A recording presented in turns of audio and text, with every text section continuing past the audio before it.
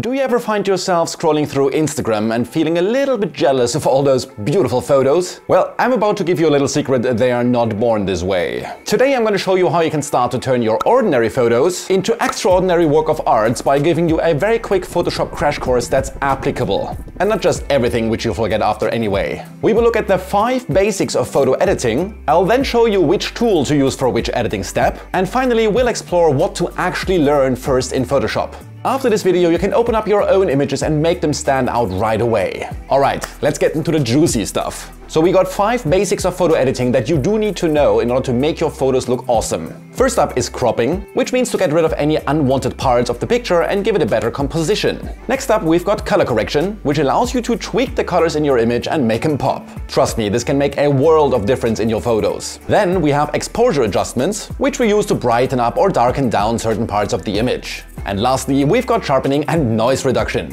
which means to add sharpness and reduce any unwanted grain or noise in your image. This is especially important for those of us that are shooting in low light conditions. So now we know the basic edits, so let's finally open up Photoshop and see how we can actually achieve them. Let's load in a photo into Photoshop.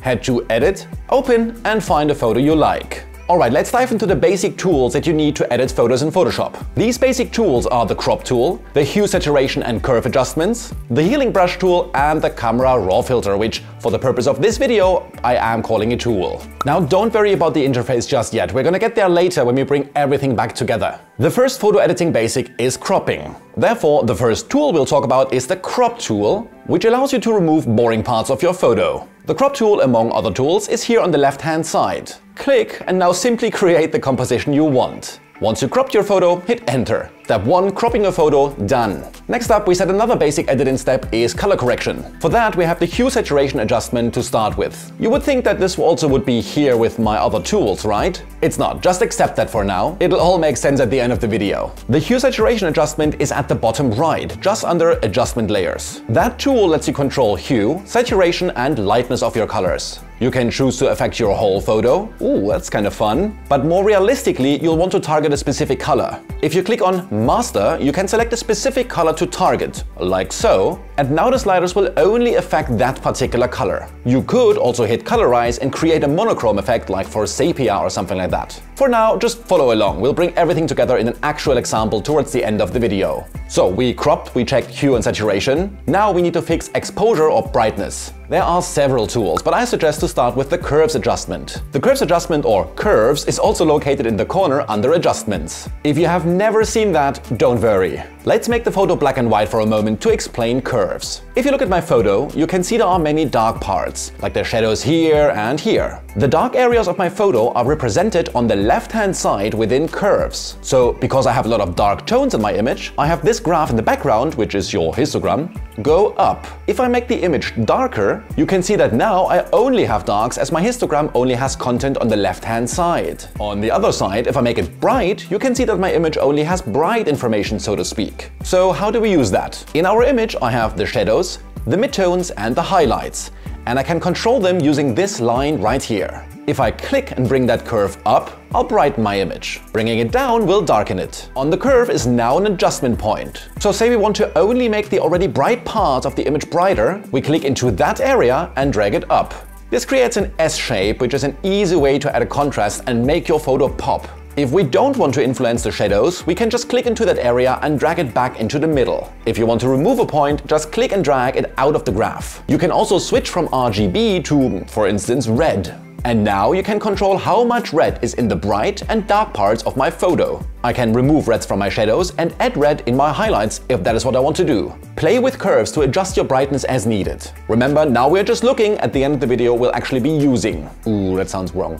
So, cropping, saturation and brightness done. What's left is sharpening and noise reduction. You could do this in so many ways, but early on I suggest to simply use the camera raw filter. This camera raw filter is simply located under Filter and Camera Raw Filter. If you have ever seen Lightroom, this looks basically the same. And on first glance, it even looks easier than Photoshop itself, right? Easy sliders, so why don't we just use that? I'll get there. For now, you can just head to the Details section and add as much sharpening as you like and as much noise reduction as you like. You can zoom in using the selection right here. Hit OK once done. So we just used 5 common Photoshop tools to go through the 5 common basics of editing. But we do need to mention one more tool that you will want to use. Let's check out the healing brush tool, which is for removing unwanted objects such as lens, dirt or smaller objects in your image. Note this has the word tool in it, so again it's on the left hand side just like the crop tool, whereas adjustments were here. Say I want to remove these things here in the foreground. Select the size and the hardness, I usually keep it around 75%,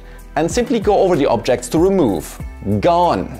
Use this to clean your images from sensor dust or whatever. This works really well with smaller objects. Alright, so we covered the basics of photo editing and the most common tools that you can use for them, but how do we bring it together and what should you actually learn first when it comes to Photoshop? Well, I suggest to start with the very basics of the software, which is the interface, layers and layer masks, which is where the true power of Photoshop lies, and then how to basically import and export a photo. So let's bring everything we just went through and learned together in sequence and go through it. As before, we open the photo by going to Edit and Open and find the photo that we want to open. Go to the top to Window, Workspace and choose Essentials to see what I see. The interface is split into a few different sections. You've got your menu bar up top, which includes all of the different menus like File, Edit and Image. Then you've got your toolbar on the left, which includes all the different tools you can use, including the crop tool and healing brush tool that you have already seen. In the middle, you've got your photo, which is where you'll be doing all your editing. And finally, on the right, you've got your panels, which include things like layers and adjustments. Remembering our steps, we will start with cropping. Use the crop tool and, well, crop.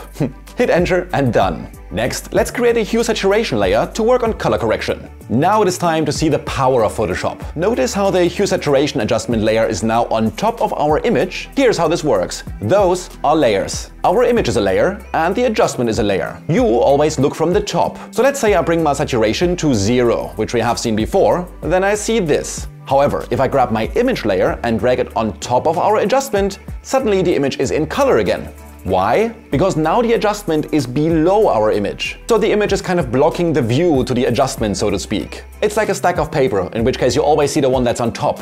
This is important because now we can use the power of layer masks. Let's put the image layer below our adjustment again and say I want to take the color out of the sky but not the foreground. How do we do this? See that the adjustment layer has a little white box. This is a layer mask. If you select it, select a brush from your Tools panel, choose a black color to paint with, and paint where you don't want the color to show up. You can hide the adjustments from parts of your image. Look at the layer mask. Wherever I painted black in the image, the mask will also become black, and this hides the effect from those areas. The typical phrase everyone is using is black conceals, white reveals. Use this. In our example, I removed the effect from the foreground. Note, if you select your image and paint on it, you will actually paint black. So make sure you select the layer mask. So we have cropping, color, next is brightness. Let's create a curve adjustment you know already. This will become another layer on top of my other layers. I can now change the brightness and use the same technique to hide the effect from my highlights as an example. I can also use this to add some bright spots to my image to create interest. The cool thing?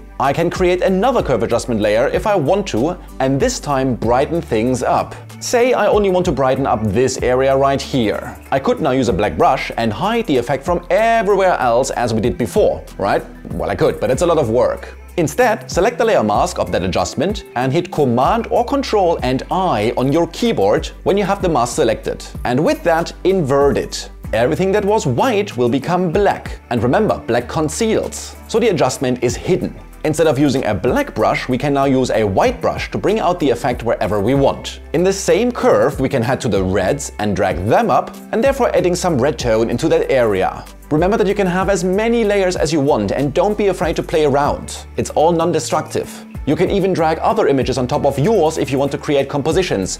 But if you're just starting out, I would recommend to wait a little bit before you do compositions and get the basics down first. Sweet! So now we can reduce noise and add some sharpness. If I go to Filter and Camera Raw Filter, we see nothing. Well, in fact, what we do see is the layer mask, because that is what I had selected when I opened the filter. Filters don't work with adjustment layers, they work with image layers. So we need to first transform what we did into an image layer. This is easy. Select the top layer that you have right now and hit Command or Control, Option, Shift and E on your keyboard. This will take everything that you can see right now, all the adjustments and the way the photo looks, and copy it on its own image layer. Now we can open the filter. Use the sharpening and noise reduction as you like and explore around a bit. There are amazing, easy to use functions in this, like adding a dark outline to your image. But once you're happy, hit OK. With the exact same methods and a little bit more time, I created this image. Once you're done, head to File, Export, select the file type like JPEG for a more usable file size, and export. You now know the 5 basics for photo editing, which tools to use for them, you know where the tools are, you understand layer masks and layers in general, and you can now jump in and edit your own images. What are you waiting for? Note that I did this video in this style because I thought it's much more applicable and useful rather than to just go through all the tools Photoshop has to offer. Because that you'll most likely forget anyway, because I did back in the days. Now, if you want to continue your learning journey, Google things such as blend modes, color balance, clone stamp tool, gradients, and Photoshop filters. Because these would be the next 5 tools I would suggest to get familiar with. Or let me know in the comments if you want me to cover them, and I shall in a future video. If you like this video, do make sure you hit that like and subscribe button if you so desire, and as always, please stay safe and have a good one.